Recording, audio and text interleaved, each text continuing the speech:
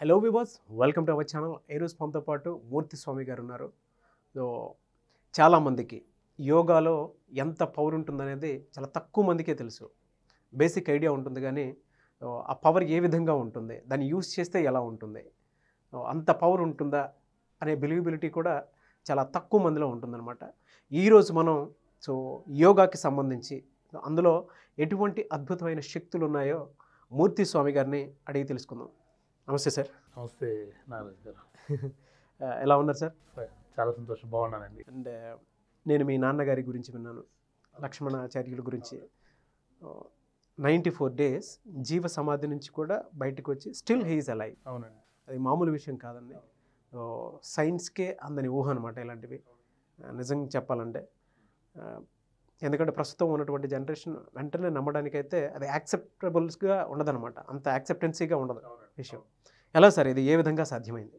ఇది మారిషస్ నాన్నగారు వచ్చి ఫస్ట్ డిఫెన్స్లో ఉన్నారండి, ఆర్మీలో ఉన్నారు. డాక్టర్ కూడా మన తిరుపతిలో ఎస్వి ఆయుర్వేదిక్ కాలేజీలో వైస్ ప్రిన్సిపాల్గా ఉన్నారు నాన్నగారు. అలా నాన్నగారు అనేది డాక్టర్గా, మా కులవృత్తి డాక్టర్ అన్నారు. అదేవిధంగా మా జనరేషన్ అనేది ఏమంటే కార్వేట్ నగర సంస్థానం అంటే మన ఆకాశరాజులు ఉన్నారండి. అంటే ఇప్పుడు పద్మావతిదేవిని ఇచ్చిన మా వెంకటేశ్వర స్వామి వారికి ఇచ్చింది ఆకాశరాజు వాళ్ళ నాన్నగారు. ఆ వంశస్థులు ఇప్పుడు కార్వేట్ నగర్లో ఉన్నారు, అంటే నియర్ పుత్తూరు, తిరుపతికి ఒక 40 kilometers ఉన్నారండి. ఆ వంశ పారంపర్యం మేము కుల గురువులు, మేము కులతో వి హ్యార్ హెరిడిటరీస్ గురువులు, రాజగురువులు అంటాం. ఆ విధంగా నాన్నగారు తిరుమలై కందాడి రామాంజ మఠం మాది, శ్రీ వైష్ణవులు కందాడి రామాంజ మఠం. అంటే మఠం అనేది ఎలా అంటే, తిరుమలై కందాడి అనేది ఏమంటే రామాంజుల వారు 4 మఠాలు స్థాపించారండి. శ్రీవస్తు మఠం, పరవస్తు మఠం, కందాడి మఠం. శ్రీవస్తు మఠం, పరవస్తు మఠం, కందాడి మఠం అంటే జీఆర్ స్వామి ఉన్నారు, వాళ్ళు ప్రచారకులు, యజ్ఞయాగాది హోమ విధానాలతో వాళ్ళు ముందు నడిపించి. కందాడి మఠం అంటే ఆలయ కైంకార్యాలు చూసుకోమని ఇచ్చారు ఆయన. అట్లా కందాడి మఠం ఇప్పుడు కూడా మా తిరుమలలో ఉందండి. అట్లా తిరుమలై కందాడి వారసులు మేము. అదేవిధంగా శ్రీ వైష్ణవులై దేవి ఉపాసన ఎలా చేస్తే మా దేవి శ్రీ రాధ దేవి జ్ఞానపీఠం ఉందండి. అంటే వైష్ణవులు శైవాన్ని పూజించరు, అంటే అక్కడ స్వామి నామం పెట్టిండే వాళ్ళు స్వామినే పూజిస్తారనమాట. అలా మాది ఆశ్రమం దేవి జ్ఞానపీఠం కూడా. నాన్నగారు వచ్చి 84లో మారిషస్కి వెళ్ళారండి. అంటే 84 అనేది అప్పట్లో యూరోప్ కాలనీ అంటే మారిషస్, ఇండియా ఎక్కడుందో కూడా తెలియని రోజులు, అది కమ్యూనికేషన్ లేని రోజులు. అది నాన్నగారు మారిషస్ మొదటిసారి వెళ్ళడం, అక్కడ మారిషియన్ ప్రజలు నాన్నగారిని రిసీవ్ చేసుకోవడం జరిగింది. అక్కడ మా ఆలయాలు స్థాపితమని స్టార్ట్ చేశాం. అంటే దేవుడు ఇలా ఉంటారని కూడా ఆ రోజుల్లో మారిషస్ దేశం చూపించిన మొదటి వ్యక్తి నాన్నగారే అండి. గ్రేట్ అండి. అదేవిధంగా ఆ రోజుల్లో యూరోపియన్స్ నమ్మరు కదండి మామూలుగా, అసలు క్రిస్టియనిజం ఎక్కువ ఉండే మారిషస్ దేశం. స్వాములు అంటే what is the power of some God, what is the sum babas అని అప్పుడు నాన్నగారు ఒక స్పీచ్లో మాట్లాడుతూ my India is a power, is a yoga గురించి సబ్జెక్ట్ వస్తే వాళ్ళు ఒక వ్యక్తి ఛాలెంజ్ చేశారండి, నిజంగా ఉంటాయండి, మీరు చేయగలుగుతారా అని. అంటే అప్పుడు నాన్నగారి నుంచి నోవెల్ ఫ్రాన్స్ అని ఒక ఏరియాలో, అంటే మారిషస్లో నోవెల్ ఫ్రాన్స్ అని ఒక ఏరియా ఉందండి. ఆ నోవెల్ ఫ్రాన్స్ ఏరియాలో మంది శ్రీ రాజరాజేశ్వరి దేవి పరమేశ్వర నిలయం అప్పట్లో పెట్టాము మేము. ఆ ఆశ్రమంలోనే నాన్నగారు డిక్లేర్ చేశారు, నేను రేపు ఉదయం సమాధిలో దిగుతున్నాను, 94 రోజుల తర్వాత నన్ను ఆ మూత ఓపెన్ చేయండి, నేను లోపల ఉంటానన్నారు. అక్కడ గవర్నమెంట్ కూడా కొంచెం అబ్జెక్ట్ చేసిందండి, ఎందుకంటే ఒక ఇండియన్ మారిషస్లో అయినా జరిగితే వీఆర్ ద రెస్పాన్సిబిలిటీస్ అనేసి అంబాసిడర్ సమ్ అబ్జెక్షన్ చేశారండి. అప్పుడు ఏదైనా జరిగితే నాకు నేనే బాధ్యత, కానీ ఎవరికి మారిషస్ గురించి సంబంధం లేదని చెప్పి రాసేసి నాన్నగారు ఆ సమాధిలో దిగారనమాట. అట్లా అక్కడ ఆ రోజులో ప్రవీణ్ జగన్నాథ్, అనిరుద్ జగన్నాథ్ ప్రైమ్ మినిస్టర్స్గా ఉన్నారు. నాన్నగారు ఒక చిన్న గుంత తీసి గుంతలో చేసి పైన క్లోజ్ చేశారండి. ఎలా నిలువున సార్? మొత్తం ఇట్లా 4 అడుగులకి ఇట్లా 4 అడుగులు ఓపెన్ చేసి మనిషి దిగి కూర్చొనే విధంగా డెప్త్ ఒక 6 feet చేసి పైన క్లోజ్ చేశారు, దిన్నలా కట్టి టోటల్గా క్లోజ్ చేశారు. అక్కడ చేసిన తర్వాత నాన్నగారు అంటే వితౌట్ ఫుడ్, వితౌట్ ఎయిర్ అని, అప్పట్లోనే వీళ్ళు ఇది నిజమా లేదా మనం యామరిస్తున్నారని some observation people also is there. అట్లా వాళ్ళు అబ్జర్వ్ చేస్తే 94 days ఆయన పైకి రాలేదు, ఇది లేకుండా 94 రోజు జీవ సమాధిలో ఉన్నట్టు. మళ్ళీ 95వ రోజు దాన్ని ఓపెన్ చేశారు. ఆ రోజు దేశం మొత్తం ప్రజలంతా వచ్చారండి. అప్పట్లో లైవ్ లేదు కాబట్టి రికార్డెడ్గా ఎంబీసీ అంటాం, Mauritius British corporation MBC channel ఉంది. లోకల్ ఛానల్ అంతా ఆ రోజు దాన్ని లక్ష్మణాచార్య వారు 94 days సమాధిలో ఉండి బయట వచ్చారు. అప్పుడు అనిరుద్ధ్ జగన్నాథ్ ప్రైమ్ మినిస్టర్గా ఉన్నారు. అనిరుద్ధ్ జగన్నాథ్ గారు నాన్నగారి సన్నిహితము. ఇంకా ఆ రోజు ఆయన లక్ష్మణాచార్య జయంతోత్సవం అనేది ఈ రోజు నుంచి మేము ప్రకటిస్తున్నామని చెప్పి ఆయన 84లో ప్రకటించారు. Great sir. అలా ఈరోజు కూడా కొన్ని వందల, అంటే నాన్నగారు సమాధిలో ఉండేటప్పుడు చుట్టూ మారిషస్ ప్రజలంతా ప్రదక్షిణ చేసేవారు, టెంకాయని కొట్టుకోవడం, మన హిందూ సాంప్రదాయం గురువుని ఆరాధించడం ఇలా జరిగిందన్నమాట. ఇప్పుడు 94 నా నాన్నగారు బయట వచ్చినాక ఆ రోజు గవర్నమెంట్ ఇచ్చేసారట. ఆ రోజు నుంచి ఈ రోజు కూడా మేము మారిషస్ దేశంలో 28, ఇప్పుడు ఒక 29 ఆశ్రమాలు నిర్మాణం చేశాం. వెంకటేశ్వర వారి ఆలయాలు కానీ, అమ్మవారి ఆలయం కానీ, మన తిరుపతి గంగమ్మ, అంటే తిరుపతి గంగమ్మను కూడా ప్రతిష్ఠ చేస్తాం. ఎందుకంటే ఒకరంటే ఒక విధానంతో వెళ్తామండి. మాకు అన్ని దేవతలు సమానం అనుకున్నాం. ఎందుకంటే వైష్ణవ శ్రీ వైష్ణవ భేదాలు లేకుండా అన్ని విధాల నాన్నగారు ప్రతిష్ట, వెంకటేశ్వర స్వామి వారు, అమ్మవారు, సత్యనారాయణ స్వామి, ఆంజనేయ స్వామి ఇవన్నీ నిర్మాణాలు చేశారు.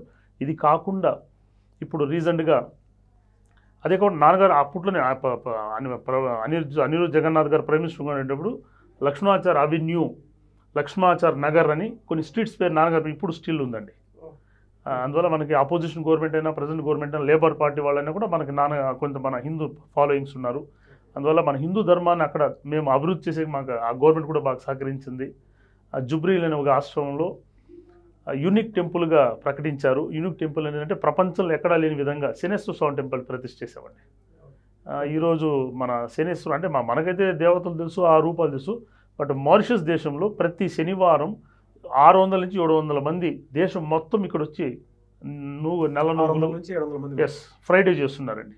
మేము ప్రారంభించినప్పుడు అంతా ఒక 20-30 మందితో ప్రారంభించాము. ఇప్పుడు అది చాలా ఎస్టాబ్లిష్గా అయింది. శనేశ్వర స్వామి పూజ అంటే ఇప్పుడు టోటల్గా దేశం మొత్తం మన జుబ్రీల్ లక్ష్మణాచార్య స్వామి వాళ్ళ ఆశ్రమం అని ఇక్కడికి వస్తున్నారండి. లక్ష్మణాచార్యులు గారికి జీవ సమాధి చేసే టైంలో ఏజ్ ఎంత ఉండేదండి? అప్పుడు ఒక 50 years ఉంటుందండి. 49 to 50 years ఉంటుంది, 49 బిట్వీన్. ఎందుకంటే 84లో జరిగింది ఇది. నాన్నగారు ఇప్పుడు బతికే ఉన్నారండి. అది కాకుండా ప్రతి గుళ్ళో నాన్నగారు విగ్రహాలు పెట్టి పూజిస్తున్నారు. అబోవ్ ఉంటుందండి, ఒక 90 పైన ఉంటుందండి. 90 పైన ఉంటుందండి. స్టిల్ ఎనర్జిక్గా ఉన్నారు. స్టిల్ నాన్నగారు వర్కింగ్ ఇన్ యూరోప్ కాలనీ ప్యారిస్లో మన ఇండియా తరఫున యోగా మాస్టర్గా ఎంచుకున్నారు. నాన్నగారు ఇప్పుడు కూడా సమ్ 12 countries ఇండియన్ బ్రాండ్ అంబాసిడర్గా ఆయన యోగా మాస్టర్గా ఎంచుకోమన్నారు. అదే కాకుండా మారిషస్ గవర్నమెంట్ విశ్వదాత, విశ్వ వైద్య పరిపూర్ణ ఇలా సమ్ అవార్డ్స్ కూడా ఇచ్చారు. ఆయన ఏంటంటే బాహిక ప్రపంచానికి ఆయన ఎవరితో పబ్లిసిటీ లాగా ఇష్టపడరు. రామారావు గారు బతికుండేటప్పుడు సీఎంగా 2 సార్లు మన ఆశ్రమానికి వచ్చారు. నాన్నగారు ఉండేటప్పుడు ఆయన రామారావు గారు మహాజ్ఞానం అండి. ఎందుకంటే ఆయన జ్యోతిష్యంలో ఆయనకు తెలియని ఒక విధాన శాస్త్రం కూడా లేదండి. అలాంటి వ్యక్తి సీఎం హోదాలో 2 సార్లు మన ఆశ్రమానికి వచ్చారు ఆయన. అట్లా నాన్నగారికి ఆయన అంటే మన సన్నిహితం. మన ఆశ్రమంలో మహాచండీ యాగం చేశారు ఆయనకి అలా 92-93లో. అట్లా ఇండియా మారిషస్ సంబంధాల్లో మొదటిగా ప్రారంభ దశనే నాన్నగారు ప్రారంభించారండి. Great sir. అండ్ లక్ష్మణాచార్యుల గారు జీవ సమాధి తర్వాత ఫిజికల్గా ఏమైనా చేంజెస్ ఏమైనా చూసారా, లేదంటే ఆయన ఏమైనా చెప్పారా? అంటే ఇది మీ అందరికి చాలా సందేహం రావచ్చండి. ఎలా అంటే ఒక వ్యక్తి ఇలా తిండి నిద్రాహారం లేక ఎలా ఉండగలిగినారు అనేసి. నాన్నగారు నాకు తెలిసి ఒక 50 సంవత్సరాలుగా నిత్యాగ్నిహోత్రులు అండి. అంటే హోమం చెంది ఆహారం తీసుకోరు ఆయన. శాలిగ్రామ పూజ అంటాం. నిరంతరం శాలిగ్రామ అభిషేకం చెంది ఆహారం తీసుకోరు. ఇప్పుడు కూడా స్టిల్ ఆయన అదే చూస్తున్నారు. అట్లా ఏ దేశం పోయినా కూడా శాలిగ్రామాలు తీసుకువెళ్తుంటాం.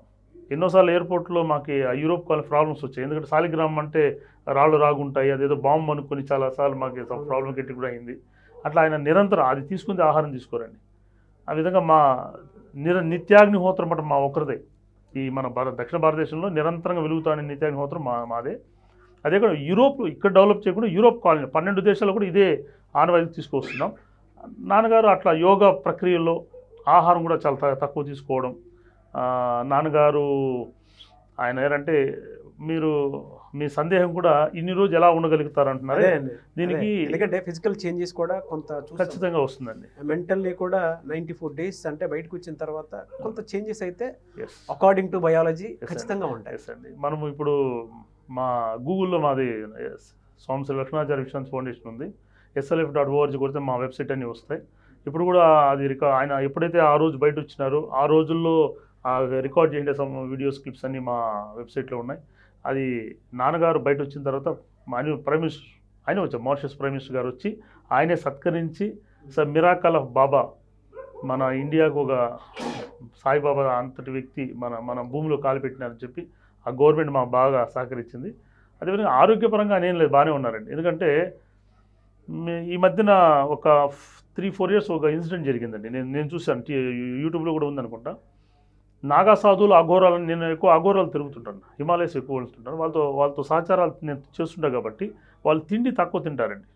సో హౌ ఇట్ పాసిబుల్, నేను నెలల కొద్దీ నేను గమనించేవాడిని.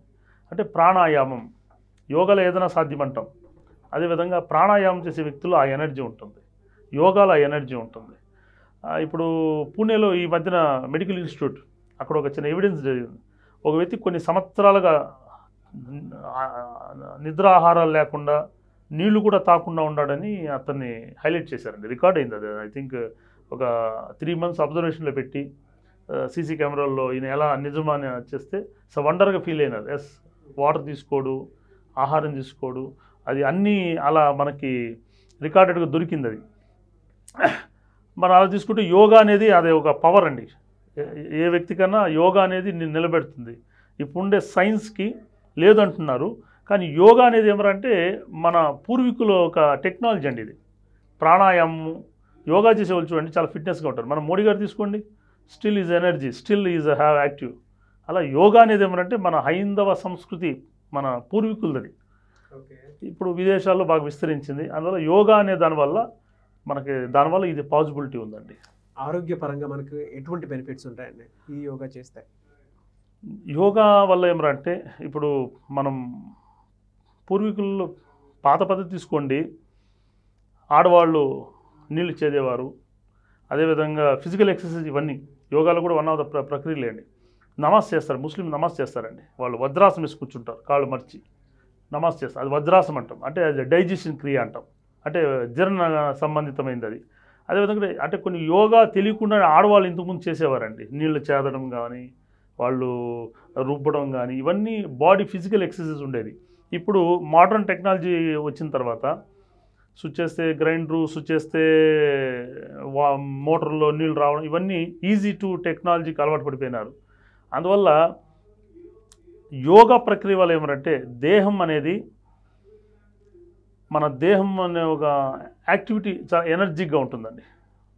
అది యోగా అనేది ఇప్పుడు మనం హైందవ ధర్మంలో కూడా ఇప్పుడు యోగా చాలామంది దానికోసం చేస్తున్నారు. మన యూరోప్ దేశాల్లో ఇప్పుడు ఎక్కువ యోగా క్లాసెస్ ఇస్తున్నాం. యోగా అనేది ఇండియాలో పెట్టారా మీరు? ఇక్కడ ఇండియాలో మంది ఉందండి, రేణిగుంటలో శ్రీచక్ర ఆలయం ఉంది, అక్కడ కూడా మేము క్లాసెస్ ఇస్తున్నాము.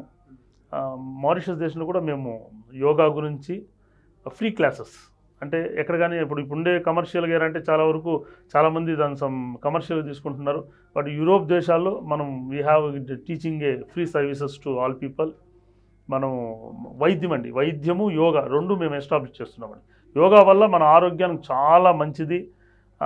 భావితరాలు మనం యోగా అందించాలి. ఎందుకంటే ఇప్పుడుండే పిల్లలు మొబైల్కి అడిక్ట్ అయిపోతున్నారు, దానివల్ల మైండ్ వాళ్ళు డిస్టర్బ్ అయిపోతున్నారు, ఏకాగ్రత పెట్టకపోతున్నారు. అదే యోగా అనేది అంటే మనిషిని షార్ప్నెస్ ఇస్తుంది. యోగా ధ్యానం వల్ల ప్రాణాయామం, ఎప్పుడైతే ప్రాణాయామ విధానాలతో మనం కన్నా చేయగలుగుతామో అప్పుడు మన దేహాలకి ఆరోగ్యాలు సమస్యలు రావండి. అందువల్ల యోగా అనేది మన పూర్వీకులు ఇచ్చిండే ఒక వరం అండి. Thank you sir, thank you so much. ఎందుకంటే సైన్స్ కందని కొన్ని విషయాలు ఉంటాయండి. 94 days జీవ సమాధి అయ్యారు అని అంటే దాని తర్వాత బయటకు వచ్చి మనిషి ఎప్పటికీ స్టిల్ అలైవ్ అంటే చాలామందికి నమ్మశక్యం కాని విషయం అనమాట. ప్రాణాయామం చేస్తే ఈ విధంగా ఉంటుంది అని మీరు ఎక్స్ప్లెయిన్ చేయటం జరిగింది. థ్యాంక్ యూ అండి.